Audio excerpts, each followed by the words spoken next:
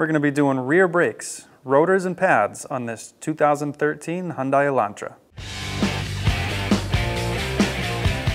With a 21mm socket, we're going to remove the rear tire.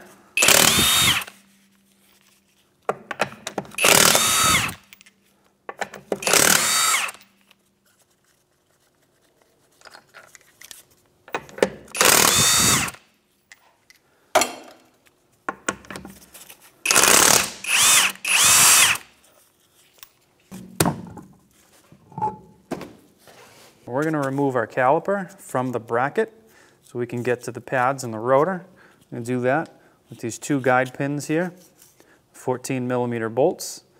We'll remove those now.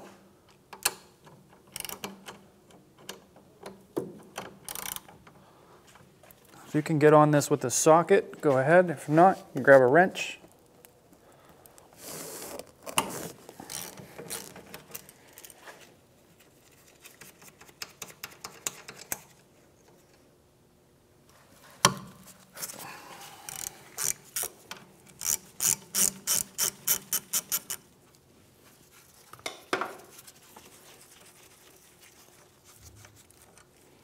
We're going to use a pry bar in here and just try and work our caliper out.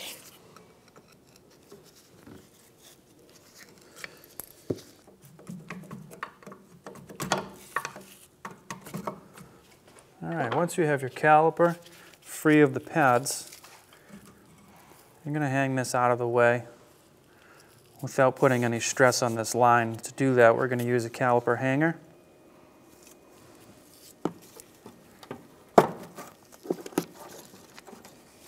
Now that we have our caliper free, we can go ahead and remove our brake pads on our rotor here. We're just going to use that same pry bar, put it up against the metal backing, and just give it a couple of taps. We can rotate that out. These pads have been worn down very thin. There isn't a lot of space in here to get in and twist. You can hammer this in if you want. If you are replacing the rotors and the pads, you can go ahead and do that. Another way is to take your pry tool or flathead screwdriver, come in from the top front, and just push outward. And rotate that out, and you can see these are definitely in need of replacing. Now we can remove our caliper bracket. It's held on by two bolts. These are 14mm bolts. So with a 14mm socket and a breaker bar, we'll remove those now.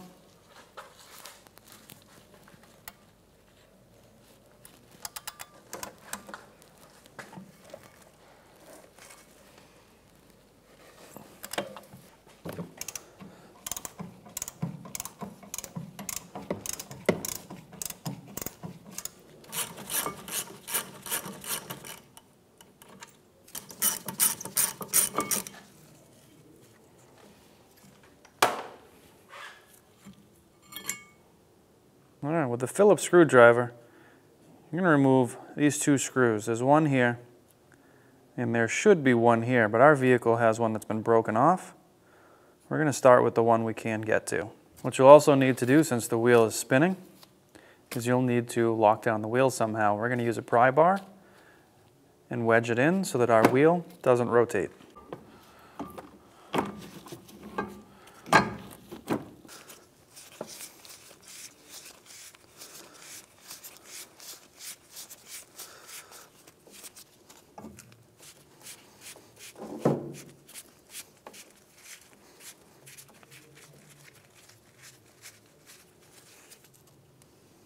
All right, so we were going to take out our second Phillips head screw, but before we received the vehicle, somebody broke it off, or it broke off.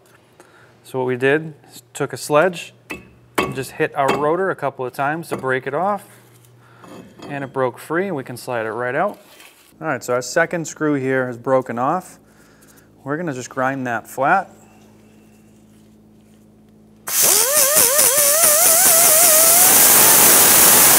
All right, so before we put our new rotor on, we're going to make sure that this surface here where the rotor seats up against is nice and clean. We're going to do that just an abrasive wheel on an air tool. You can use a wire wheel, whatever you need to do to get this super clean and flat. If you are using a pneumatic grinder of some sort and you're going to kick up rust, just wear some kind of respiratory and eye protection.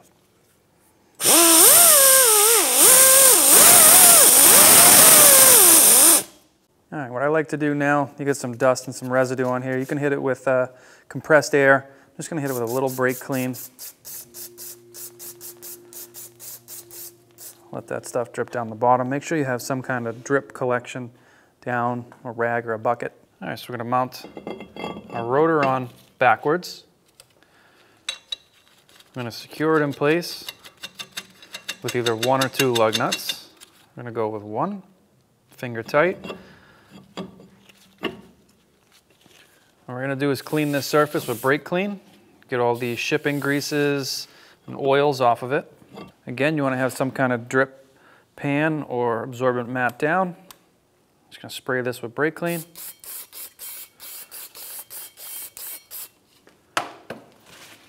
Just give it a wipe. And we'll flip it over and do the other side.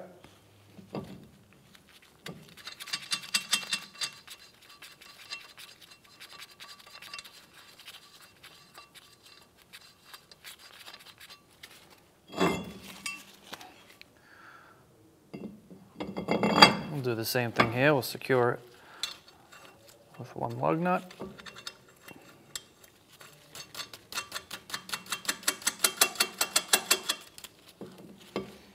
And brake clean.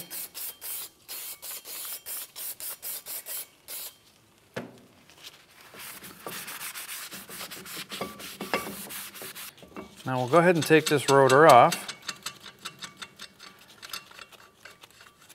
being sure to keep the outside surface clean. We're going to spray some anti-seize on this surface that the rotor will mount to. And then we'll go ahead, line up our 2 screw holes, slide our rotor into place. All right, so now that we have our rotor in place, secured in by 1 lug nut, we'll go ahead and put our Phillips screw in. Now that that screw's in, you can take this lug nut off. That screw's holding on the rotor. This is when you would put your second Phillips screw in to attach the rotor to the hub. Our vehicle came with that screw broken. We do not have another one to put in. But if you do have it and it's not broken, go ahead and install it now. So now when we put on new pads, our new pads are going to be thicker than what was on there originally. So we have to compress our piston. This piston you see has notches in it. So you can't just compress this piston, it has to rotate to compress in to give us more room in here for our new pads. This is where this tool comes in. Line up the side that matches for your piston. For us, it's here.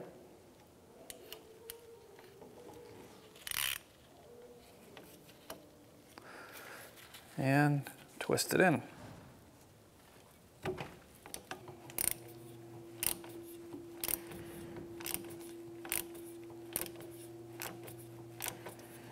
If you don't have this tool,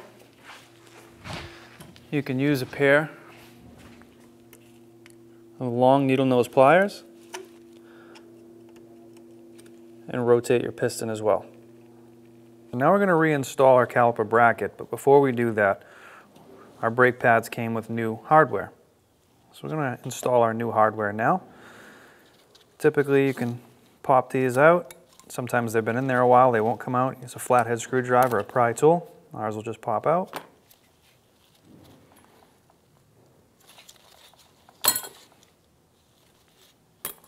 And before you put your new hardware in here, go ahead and clean around where our hardware sits and just remove any loose rust or corrosion. We're just going to use a wire brush, clean up where our hardware goes.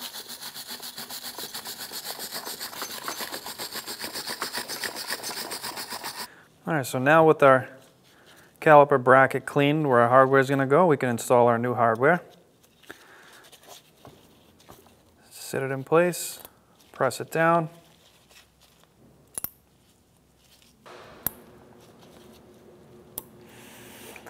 One thing to keep an eye on is this back corner here. You want to make sure that's in as far as you can get it. All right, and before we install this into the vehicle, we're going to put some brake grease where our new brake pads will sit, which will be right in this groove here.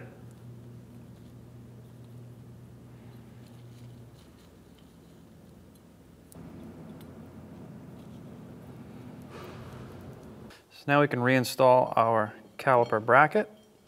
So slide that over the rotor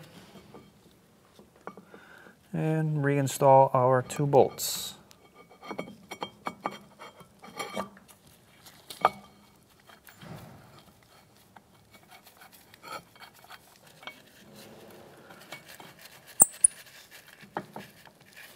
All right, so now with a 14mm socket, we'll tighten these down.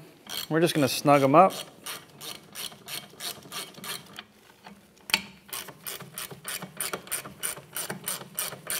So now we'll torque these caliper bolts down, be 50 foot-pounds.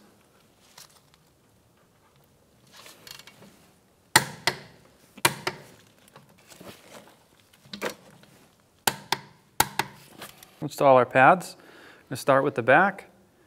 Slide this bottom tab into the channel in our new hardware. And just rotate the front into place.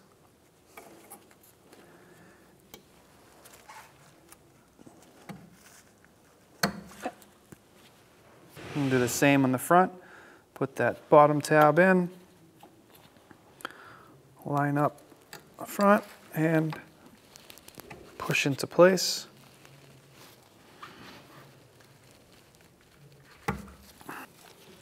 Take our caliper off our hanger. Now with our piston compressed, we can slide our caliper onto our new pads and in place. We will replace caliper bolts.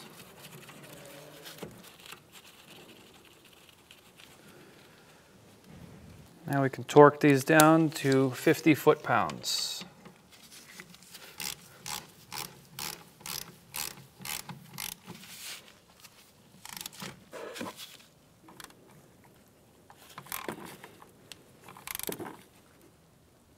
All right, so now we're going to bleed the brakes.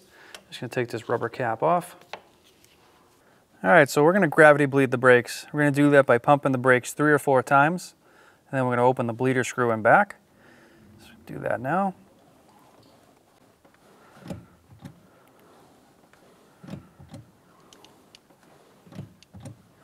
All right, so now with a 10mm wrench, we're going to crack open our bleeder screw. What we're going to look for is just a constant flow of brake fluid with no brakes or no air in it. Once we get that, we'll lock it back tight.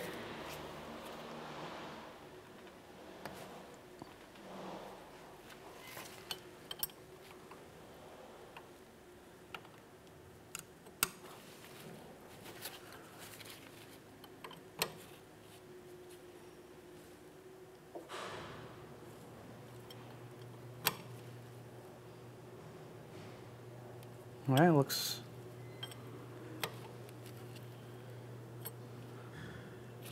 like a constant flow with no brakes.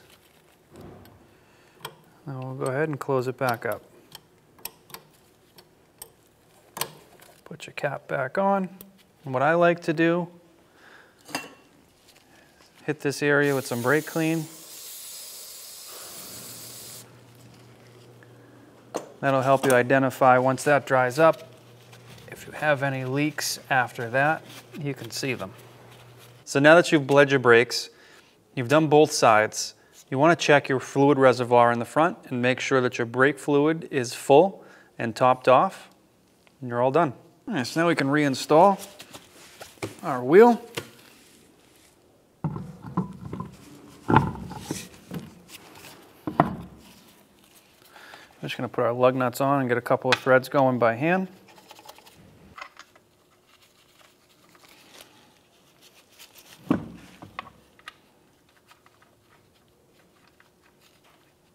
Now with our 21mm socket, we'll just snug these up.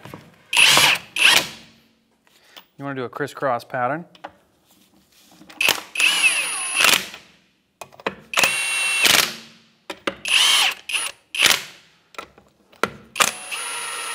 Now we're going to torque these down to 70 foot-pounds. We're going to do that in a crisscross pattern.